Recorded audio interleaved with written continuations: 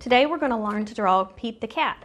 He is one of my favorite characters in a book. I have several Pete the Cat books. This one is one of my favorites because I had the authors and illustrators sign the book for my children. They were super nice. Got to meet them in Fairhope a few years ago. Pete the Cat has pretty simple features. Mostly, if you can learn to draw a few shapes, then you can draw Pete the Cat.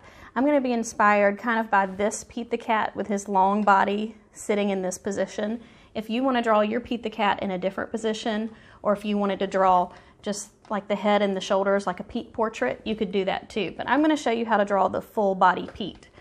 I am going to use a marker today because I think it's easier for you to see, but you may want to use a pencil so that you can erase if you make any mistakes. I'm going to start with Pete's head. He has a pretty big, sort of oval or almost football shaped head. So I'm going to start with his head about right here. It's going to be smaller than my hand. I need to leave room for his long body too. So maybe about like this for Pete's head. Now, one way you can make Pete's head, and you want to leave room for your ears, Pete has pretty big ears too, is to make sort of a rainbow shape. This will make the top of your oval. So I'm going to leave some room on either side and do sort of a long rainbow shape for the top of Pete's head. And then for the bottom of Pete's head, I'm going to do an upside down rainbow shape, or sort of like the shape of a smile.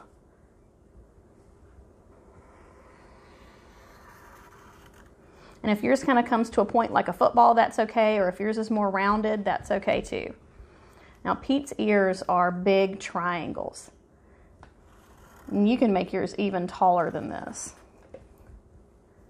And you do one tall triangle on each side of Pete's head. His eyes are very similar in shape to his head, kind of that football shape. And they're so big that they touch in the middle. So I'm going to start with my left eye and do one rainbow shape for the top of that eye. And then I'm going to do another rainbow shape for the top of the next eye. Now I need to make the bottom of the eyes. So I'm going to start with this one and curve towards the middle. And then you can start here or on this end and curve back towards that one. The inside of his eyes, he has another sort of upside down rainbow shape, or that smile shape. So I'm going to draw one in each eye. And then he has a smaller one inside of that. Now for Pete, he has, this part of his eye is kind of a golden yellow. And then this part is black. And since I have a black marker, I'm going to go ahead and sort of color that in just so you can see which parts of the eye are which color. This part stays white. It's kind of like a highlight or a hot spot in the eye. Just so you can see a little bit better what those eyes are going to look like. Now Pete's nose is really an upside down triangle shape. If it helps to make your triangle shape upside down, you can start with a kind of a rounded letter V and then connect those at the top. You can't see Pete's mouth, so I'm not going to add a mouth to my Pete. If you wanted to add a mouth, you could add one there. He has whiskers on the side of his face, and they really start closer to these edges of his face, so if you want to draw a few whiskers, however many you think Pete needs, you can add whiskers to the side of his face. Now his body is really long. It's almost like a triangle that started up here and flared out a little bit. So I'm going to add that sort of triangle shape. I'm not going to do the tip of the triangle. It would be sort of right about here. So I'm going to start right here and make that long kind of triangle shape down. He has a really skinny sort of neck area up here. A long triangle shape down. Try to make them about the same size So we have that line that flares out like a triangle.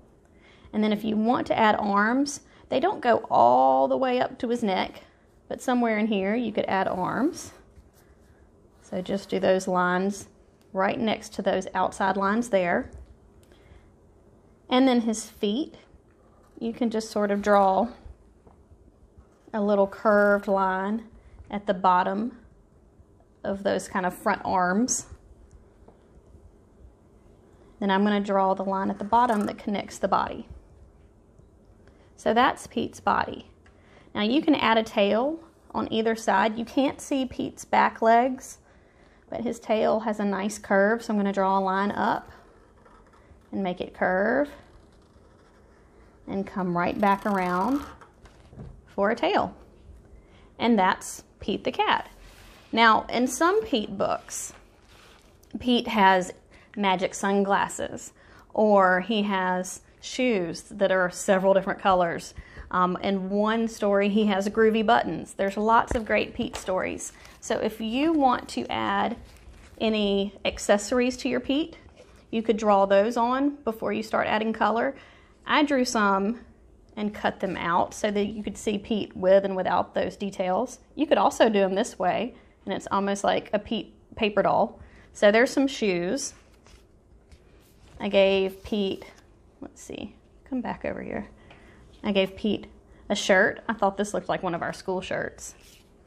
And then I also added a bow. Now, you can make Pete more of a girl cat with a bow in the hair, or you could do like a bow tie if you wanted to. Very handsome. If you want to do magic sunglasses, you would just draw sort of oval shapes that are a little bit bigger than the eyes, and then some sides to your sunglasses. And you don't have to do any of those. You could have your Pete look like Pete is going somewhere else. If your Pete looked like he was going to go to the beach, you could draw a different kind of background, and you could draw a different kind of outfit on Pete, depending on what you thought your Pete would be doing. I can't wait to see what you come up for your Pete the cat.